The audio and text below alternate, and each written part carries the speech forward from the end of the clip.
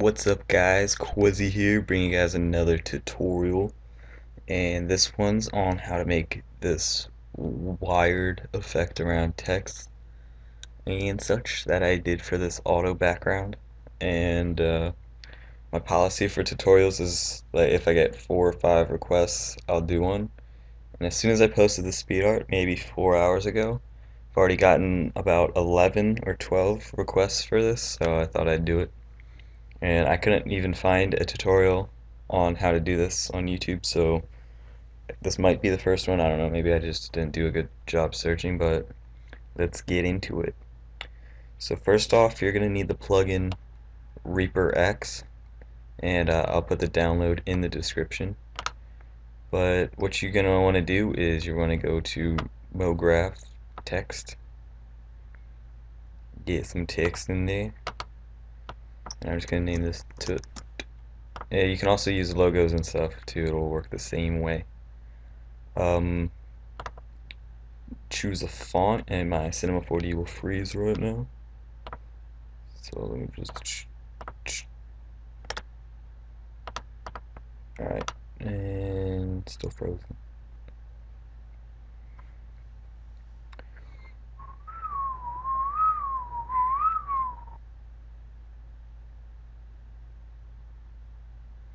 Okay, I'll just come back when it's ready. Okay, I'm back, and you're gonna want to choose a font. I'm just gonna choose like a clean font.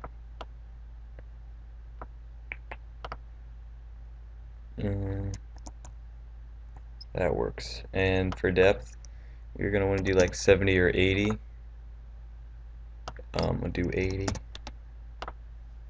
And then caps, fillet cap, 1 centimeter radius, and that's my usual setup. And then when you're done with that, you're just gonna right click on your text, or if you're using a logo, you don't have to do this, but you want to make editable, and just get this and drag the text folder out, and now you'll have extrude NURBS with the path, and that's what you want. And then you're gonna want to duplicate this and just drag the path out of each letter, and then delete the NURBS. And for now you can just leave this alone, but alright, so I'm gonna rotate this a bit so you don't have to do this, but I'm gonna do it anyway. So just highlight the first letters and just rotate it however you want.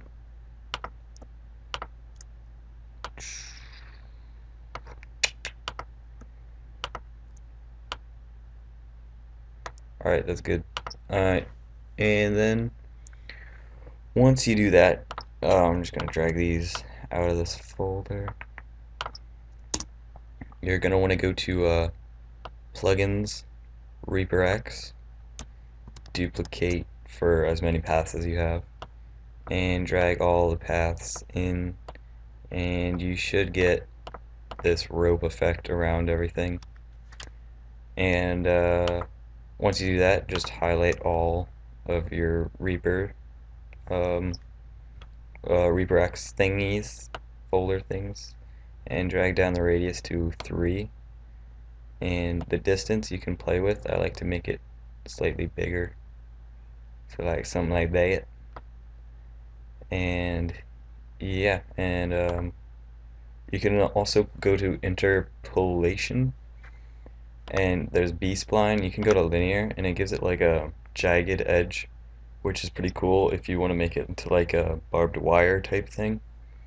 When I was playing around with that earlier, keep it on B-spline. And I like to go to strand caps, go to fillet cap, and go down to 1. I don't know if it even does anything, but I did it the first time, so just thought I'd do it again. And yeah, so that's pretty much all you gotta do for that. And then you just want to add materials, and I like to add a colored material on the Reaper, so I'm just gonna use this grungy red, and for the normal text I'm gonna use a grungy gray. And if I render this out really fast, you get something like this. And as you can see, it's a pretty cool effect. Looks really good on grunge style backgrounds. And yeah, you can play around with this. You can do a lot with this. I'm still experimenting with it, but for the most part, this is how you just get it around the text quite easily. You can also just get a go to the orange little Benzier thingy and click that, and you can like drag it around your text and stuff, and then drag that into um, a Reaper X plugin folder like that and do that.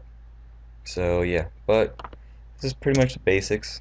Hope you guys enjoyed, and please like if this video helped you, and also subscribe for more tutorials, and peace.